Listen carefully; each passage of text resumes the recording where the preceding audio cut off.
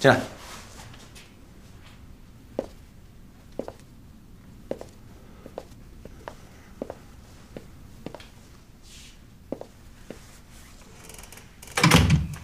这里安全，你先在这儿避避风头。把你手机给我。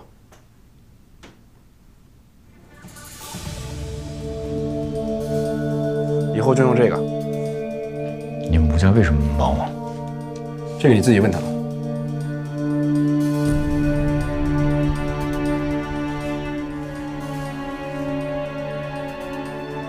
喂，你好啊，蝎子先生。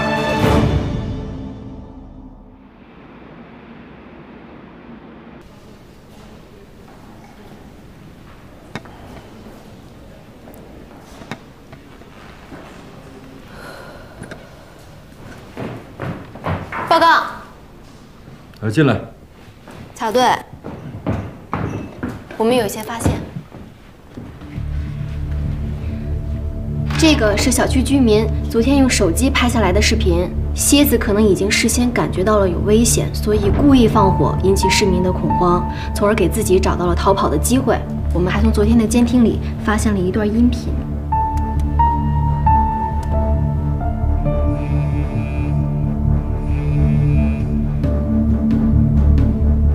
这个经过反复对比，这个是手机震动的声音，时间正好就出现在咱们准备行动的时候。技术科已经查到了那个区域的手机往来信息，我们筛选到了一条，有人给蝎子报信。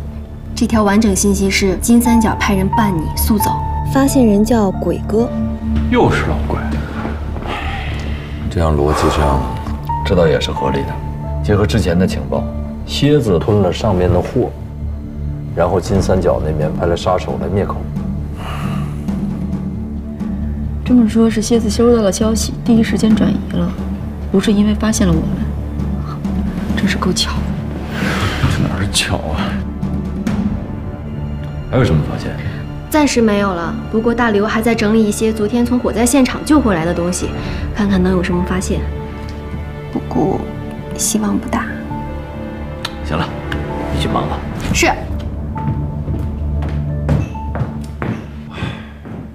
行了，都别丧着了，又没人追究你们责任。这现场情况复杂，人员众多，你们没有下令硬攻，这个决定是正确的。抓捕行动是我下的命令，我来承担责任好了。行了行了，说说吧，下面的计划。蝎子之前跟老鬼干过一段时间，现在又被金三角下了追杀令，我相信。 他一定会抓住老鬼这根救命稻草，而且我推测，老鬼也很在乎他手上那批货。蝎子和老鬼联系这么紧密，他们之间今后一定还得见面。这两个目标是一样的，必须盯紧了。哎，对了，那个吕云鹏那边什么情况了？他现在应该不再想跟我们谈了吧？ 不谈就不谈了，重要的是要保证他的人身安全。鉴于李云鹏眼下的情况是越来越失控，必须派专人来盯着他，确保他的安全。我来盯着他。蝎子的那批货肯定还是要出手，文娜还是最大的突破口，这条线我们是不能放的。而且我觉得李云鹏还是会接触文娜。行了，开始工作。 蝎子、老鬼，还有文娜、九指，一条线索都不能放弃，忙去吧。行，走吧。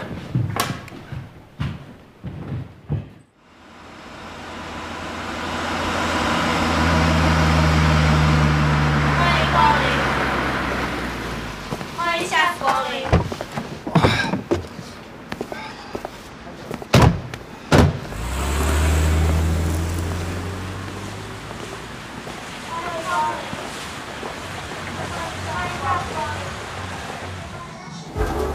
金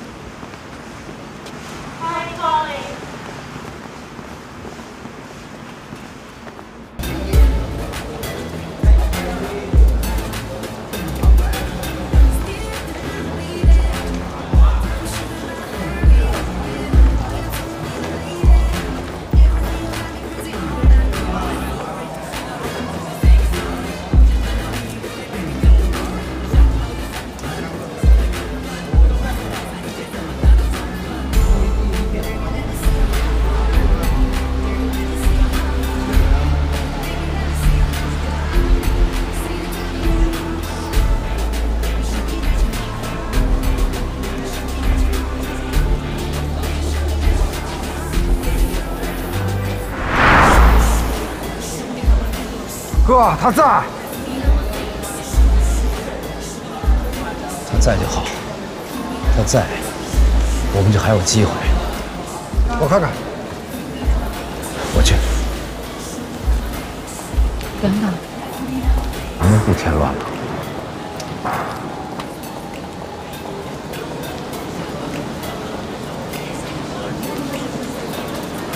我是想说，你不要太着急了。蝎子那边刚刚出了事儿，他一定会提高警惕的。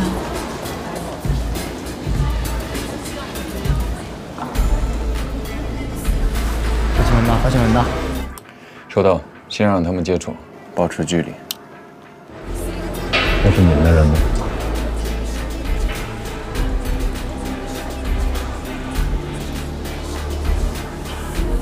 帮我个忙。你说。帮我演出戏。张毅，好。跟经理说，我准备一卡座。哦。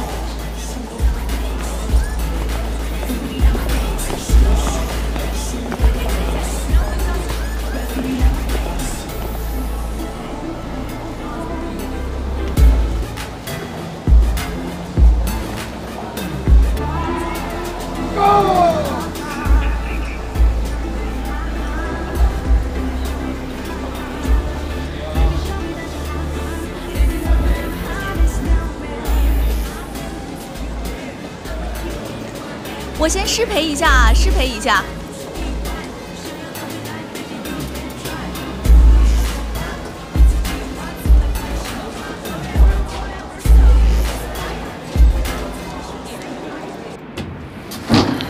现在怎么样？上钩了。哥，下面就看他自己怎么演了。你是？哥忘性真大。文娜。啊。快坐坐坐。哥，你来这玩怎么不点我呀？我不敢呐，不好意思。我把那边都看见了，嚯，一大帮洋妞。玩嘛。可你今天不光是来玩的吧？我刚才还看见有2个人过来找你，是做生意的吧？是做什么生意的？2个老朋友过来打个招呼。看来哥哥今天是一句真话都不想吐，这天儿也没法聊了。那行吧，我本来还想着改天约鹏哥跟我那朋友见个面呢。那鹏哥您先忙，我先走了。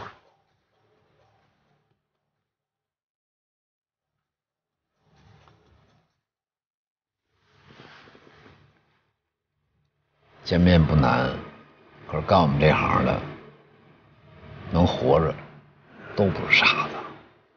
见不着真东西，谁跟你聊啊？谁知道你那朋友是真是假呀？我可没时间。鹏哥谨慎，我那朋友也谨慎。这样吧，我可以先拿点东西让鹏哥看看，鹏哥也先验验货，看看到底什么成色。不对，目标手里疑似有货。先让他们聊着。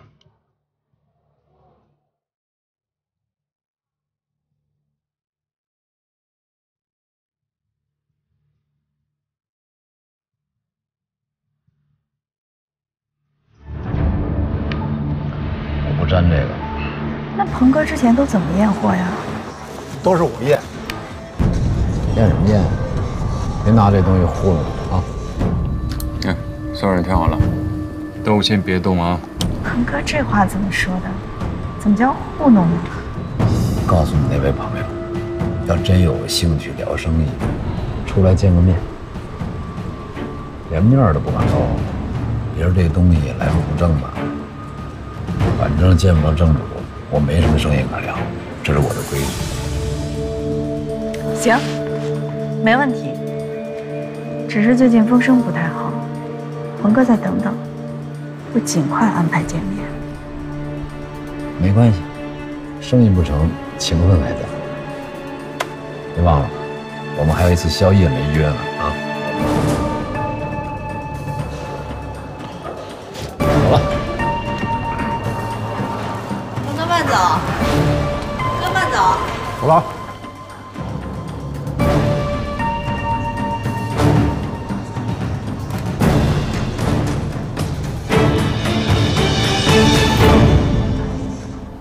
他应该是在给蝎子打电话。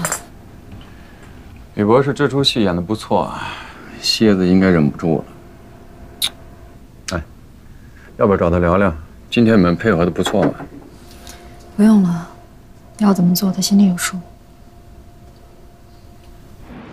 欢迎光临，欢迎下次光临。哥，看来这次效果不错。估计这次文娜会主动联系我。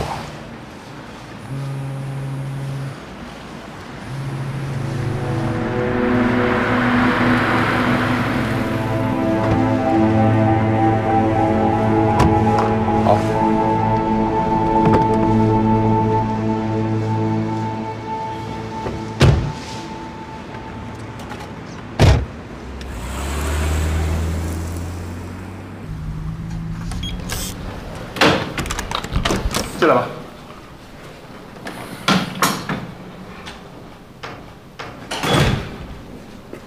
怎么样，这个房间？挺好的。因为你是临时决定要来的，酒店订不到其他房间了。今天晚上就在这凑合吧，你睡里面，我睡外面沙发。看看明天能不能订到其他房间。那给你添麻烦了。为你所做的一切，都不叫麻烦。谢谢。赶紧进去洗个热水澡，好好睡一觉。明天早上起来，我们去见医生。好。哎，慕瑶，别忘了给滨江那边打个电话，报个平安，要不然明天你妈醒来之后看不到你，该担心了。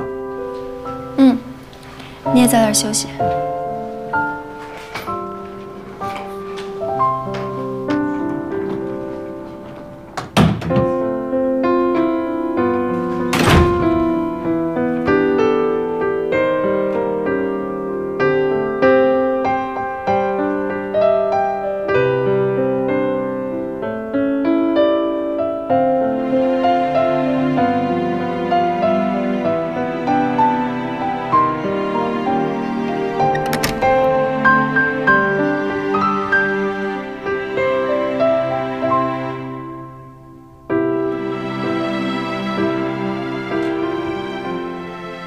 丽姐，我到名山了，来给妈妈抓药。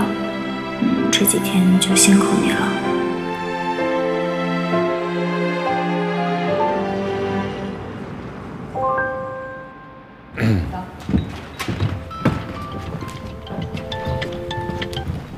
喂，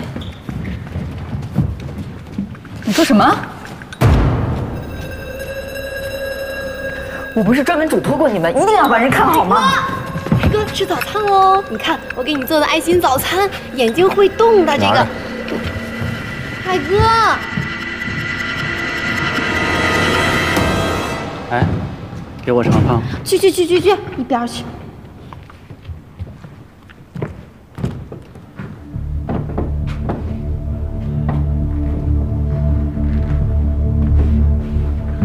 什么事儿啊？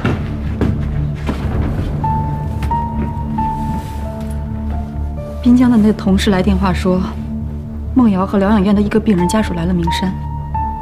来干嘛？他说名山这边有医生能看好他妈妈的病。师母也来了？没有，他自己来的。那扯什么？看医生不带病人？是滨江那边的同事疏忽了，早上收到了梦瑶的信息，才发现他人不见了。他跟你有联系吗？没有，我一直打电话他都不接。你别着急，我让同事调一下酒店的入住信息。魏海，跟他一块来的那个人叫做吴星河。滨江那边的同事说，这段时间他们俩经常在一起。我想了解这个人的情况。没问题，包我身上。谢谢。客气什么？哎，以后啊，我要做什么不合你心意的地方，你少批评我两句，总比谢我要强。这要求不过分吧？一码归一码。魏海，你别嫌我唠叨啊。你跟吕云鹏之间的事情，你不说他不讲，但是我心里多少都明白。我还是那句话，作为我们公职人员，方式方法我们是可以灵活运用，但是心中的那个底线一定要守住了。有时候罪恶和惩处罪恶只是一步之遥，你别烦，小心点儿。不会有那么一天的，相信我。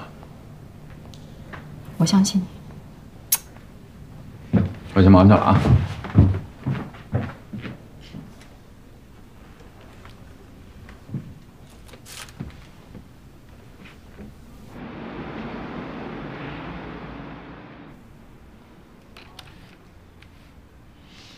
综合来看，应该还是思虑太过，所求不得，肝气被郁，脾气不升，阻断神明，所以出现种种精神异常的症候。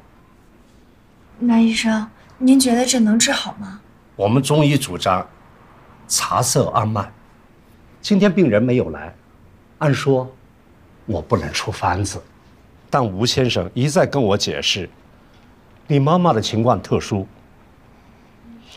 所以凭我的经验，方子照下。至于疗效嘛，我不敢打包票。但是我建议，你最好把病人带过来，让我面诊。好，谢谢啊。我明白了，谢谢您啊，医生。好，不客气。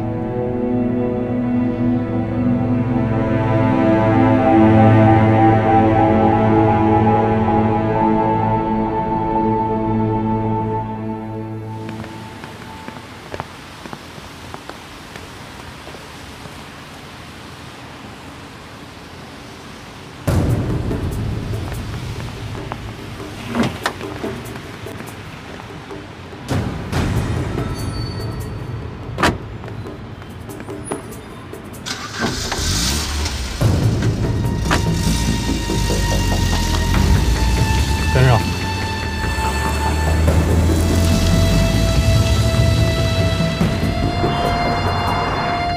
别跟太紧。我们去的是不是早了点儿？跟文娜见面，第一次相面，第二次验货，这第三次，你觉得他想干嘛？钱。所以啊，我们得先去趟银行。你还有钱呢？不是你到底有多少钱？警方怎么也没给你账号冻结了呢？他凭什么冻结我账户啊？我那些钱都是合法劳动所得。可是你开户的身份证，我开户的身份证不是你给我办的吗？我没想到那玩意儿还真能以假乱真呢。是不是真能以假乱真我不管。现在多亏王鹏这个身份，有了这个身份，我才能接近文娜，算是协助警方破案吧。我出钱出力，不找他们报账就算不错了，他们还好意思冻结我账户？有道理。魏海不是傻子，冻结了我账户，我的信息他一点都摸不到了。文化人就是不一样。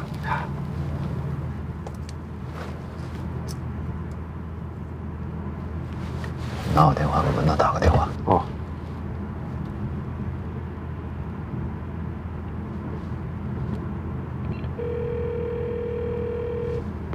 喂，我们快到了。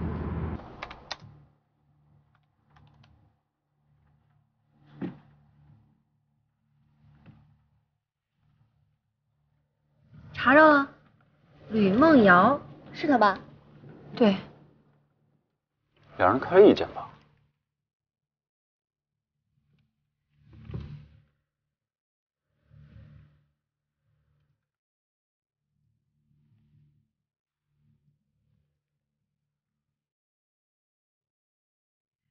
喂，你好，请帮我转接一下609房间，我是他干妈，有急事儿。喂，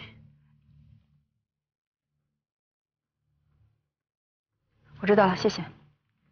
什么情况？他们一早就出去了，到现在还没回来。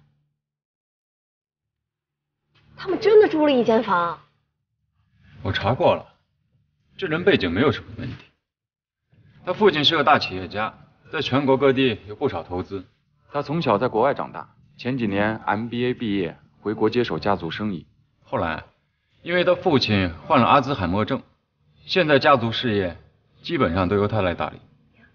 他是一个年轻有为的富二代。反正履历看起来挺漂亮的。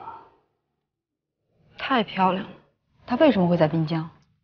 他们家滨江呢？哎呀，不要这么紧张啊！他俩就算开了一间房，也有可能没有睡在一张床上吧？那如果睡在一张床上，还有可能就盖着棉被聊聊天嘛。你傻白甜啊你啊！我这不是安慰一难姐。哎，梦瑶那边怎么讲的？要不去趟酒店等他们回来？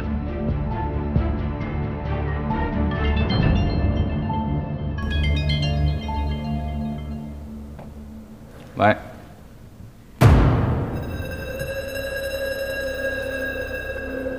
知道了，你们先过去，我们马上到。文娜约吕云鹏在地号见面，彤彤叫待会儿马上出发。好的，出发了，快，出发了，收拾东西，走了。哎呀，没想到这煎药还挺费时间的，一下午就这么过去了。饿了吧？还可以。哎，我记得这前面好像有一家那个正宗的过桥米线，挺好吃的，要不去尝尝？好啊。在这等我，我就把车开过来。好。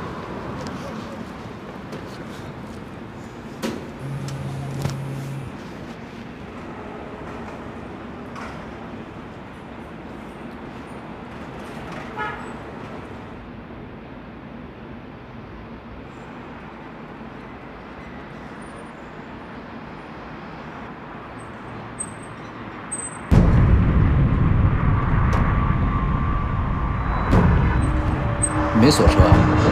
锁也不用。二叔，跟上。二叔，二叔，二叔，二叔！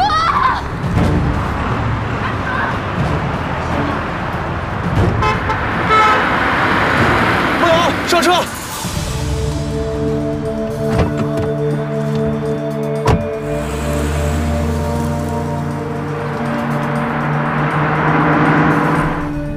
梦瑶，怎么了？为什么追那辆车啊？我看见他了。谁呀？吕云鹏。谁？我二叔吕云鹏。不对，他怎么会在名山呢？我比你更想知道，快帮我追上他！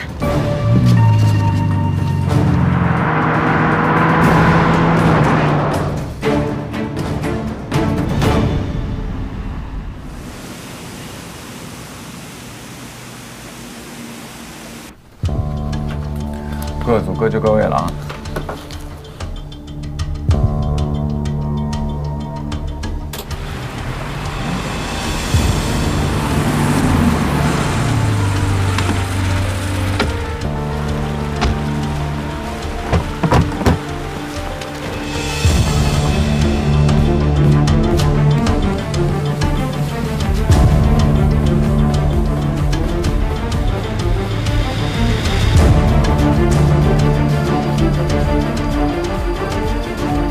回队。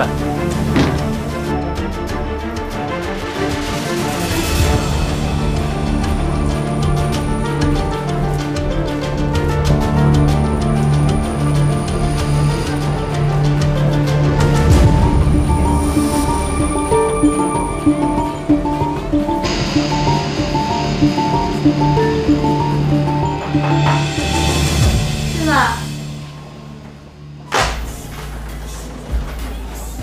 好，打扰你一下。哎，你没要果盘啊？哦，这是我们经理让我送给王老板的。谢谢，放这儿吧。请慢用。放上。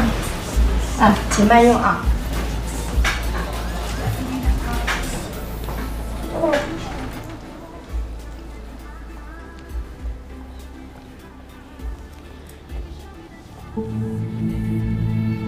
你们老板还是不露面？鹏哥，按照规矩，我们得先见钱。我说你不会是怕我们老板没钱吧？不是哥，我们呢想再了解一下鹏哥目前的经济实力，看到底能不能吞下这笔货。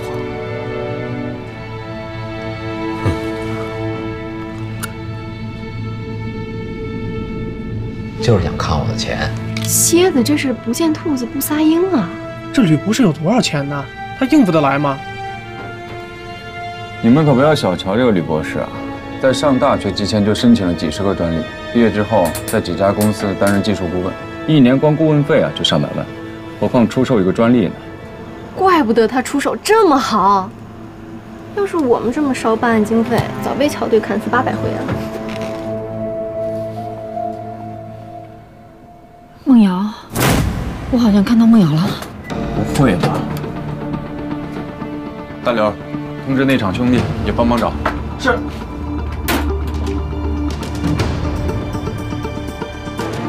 怎么样？3个月，上千万的流水，你还怕囤不下你那点货？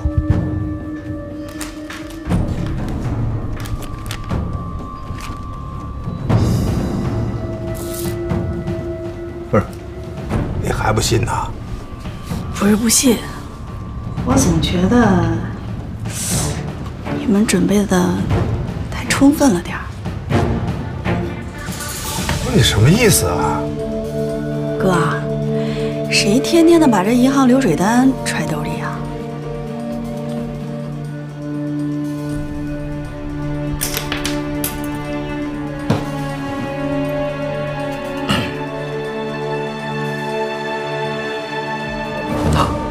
我告诉你，今天你要是不看这个流水单，这笔生意我都不跟你做，因为你不专业。我现在只想问你，你们老板什么时候能露面？鹏哥，你别着急呀，我再请示一下。行了，别请示了，挺麻烦的。我到底有没有钱，你可以不信，但我信，名山有货的绝不止你一家。这生意能做咱就做，不能做算了，我真没时间耽误工夫。哎，鹏哥啊！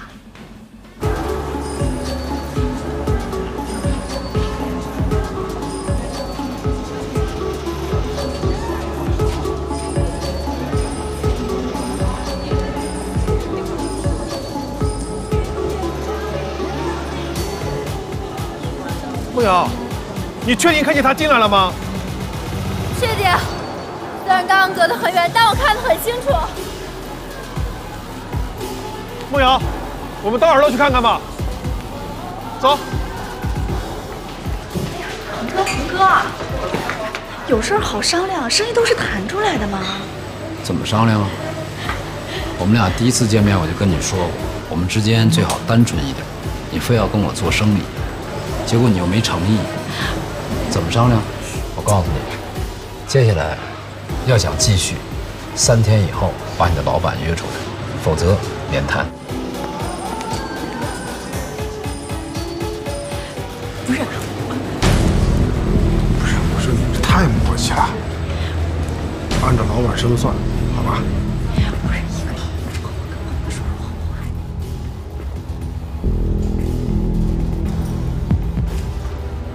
不是。卫队，是梦瑶，他们碰上了。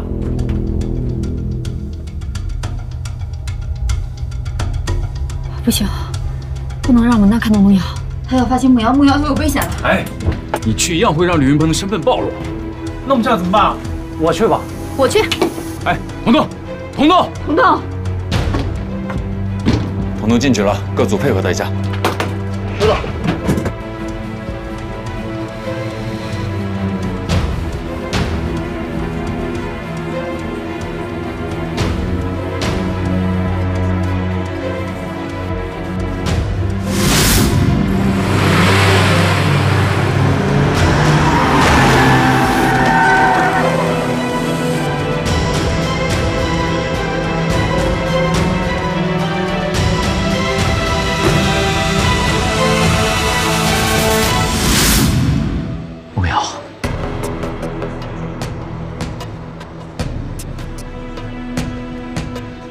这儿来了？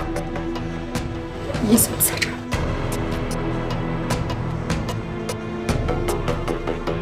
他是谁？啊，我是梦瑶的朋友。你好。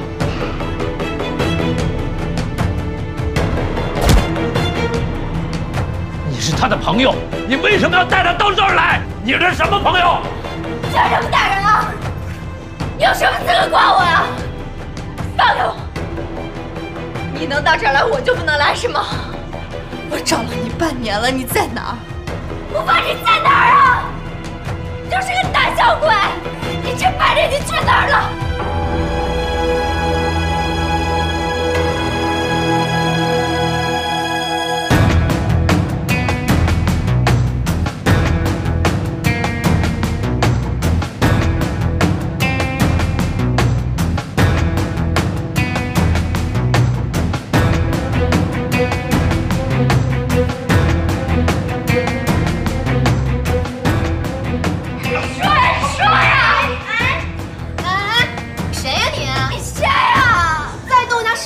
信不信小姐姐我分分钟找人花了你？有本事你花！我们鹏哥谁呀？我都没动过，什么时候轮得着你呢？怎么回事？怎么回事？怎么回事？挨打了？我们鹏哥什么人啊？在你们这儿挨打，你想不想干了？哎呦，鹏哥，没啥事吧？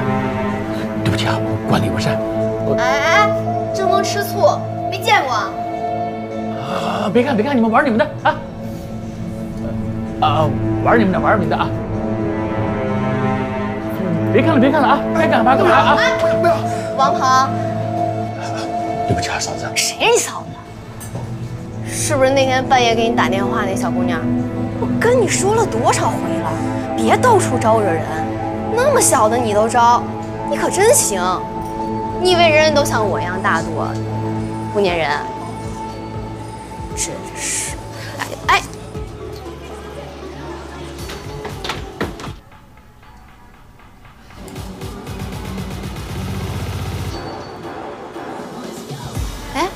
牛谁呀你？算了，这那常在河边走，那不就是湿鞋吗？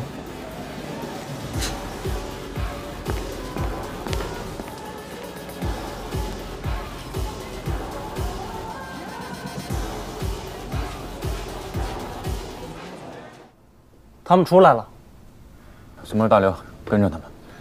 是。梦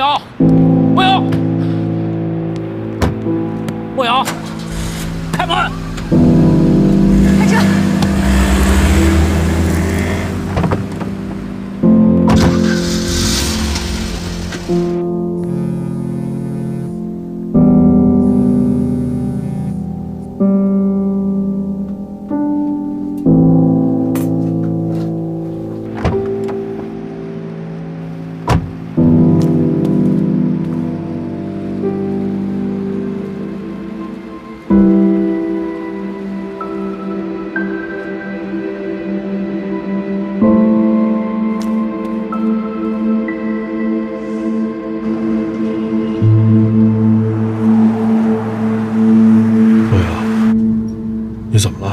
没事吧？那我们回去了啊。不想回去。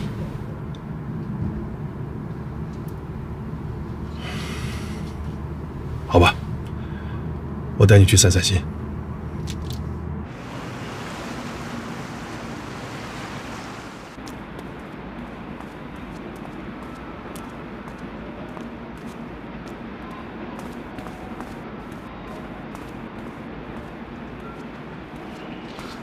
云鹏，梦瑶他们为什么会出现在名山？你不是告诉我，警方已经派人保护和照顾他们了吗？警方是有人看护他们，也有人保护他们。梦瑶这次来名山，说是要给他妈妈找医生，也是我们那边的人确实疏忽了。为什么会疏忽？不应该24小时不间断的保护吗？寸步不离。他们不是烈士家属吗？喊什么喊？酒鬼！小声点。云鹏，消消气儿。云鹏，你听我说，梦瑶这次来我们真的没有想到，但是我第一时间已经去调查他住的酒店，还有带他来的那个人，我们进行了调查，没有什么问题。如果你不相信的话，我可以把资料给你看。还有，你听我说，我本来今天是想把你这边的事情处理完，跟你一块去酒店找他的。可是我也不知道梦瑶他为什么会出现在夜总会。但是刚刚他们上车的时候，魏海已经派人去跟着他们了。我知道你担心他，我知道你心里不舒服，但我也不想让梦瑶牵扯进来。但是李云鹏，现在他最大问题是，梦瑶对你有误解，怎么解决这个误解？也许现在唯一的解决方法，就是你跟他们回滨江。你要去哪儿？你要去哪儿？现在能够解开梦瑶心结的人，只有你。你告诉我怎么解？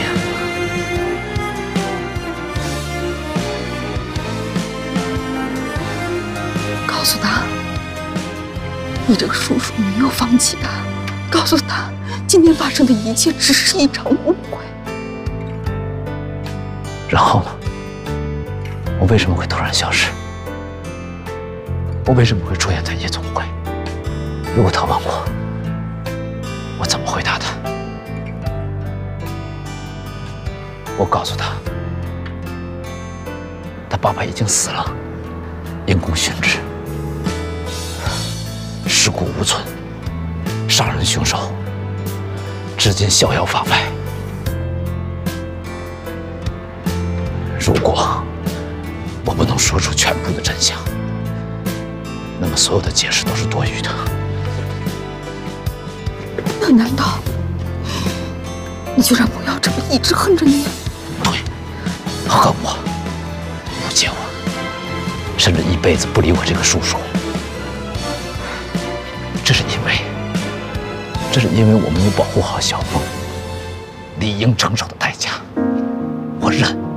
我不需要梦瑶任何的原谅，我只要谢此。复仇真的有这么重要？当然，他不死，梦瑶和我嫂子就永远无法安全。他不死，不管我在哪儿，都永远无法安心。梦瑶和我嫂子是我大哥留在这个世界上唯一的印记。如果你们觉得有愧疚，就赶紧想办法把梦瑶安全地送回滨江。